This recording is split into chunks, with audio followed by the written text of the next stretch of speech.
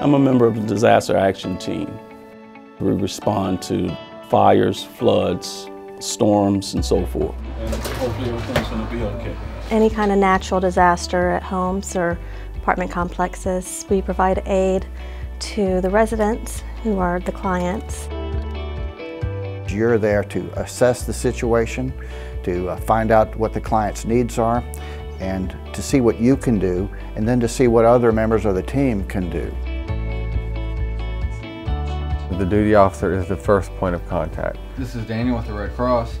We gather the information for the client, and we then send it to the responders, and the responders then go to help out the client in the start of their recovery.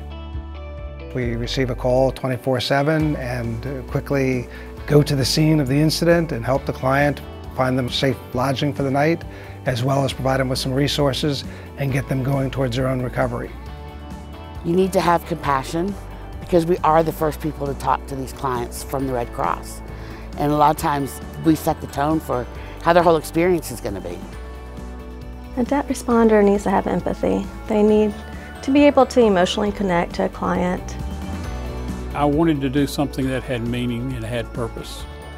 Every time I go home after a fire, I know I've made the difference in someone's life. The rewarding part is just to see that you're actually helping somebody and they appreciate it.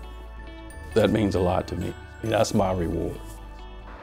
It gives me a sense of satisfaction knowing that I'm able to help people in their worst time of need and be able to help them get started on their road to recovery. There are tears, there are hugs. They are just very grateful. And that gives me the satisfaction that I've been able to help them in their time of need. We see a lot of things. A lot of it's happy, a lot of it's sad, but sometimes things really touch our hearts. When we tell people that we're volunteers, there are people that come to us then and say, how can I do this?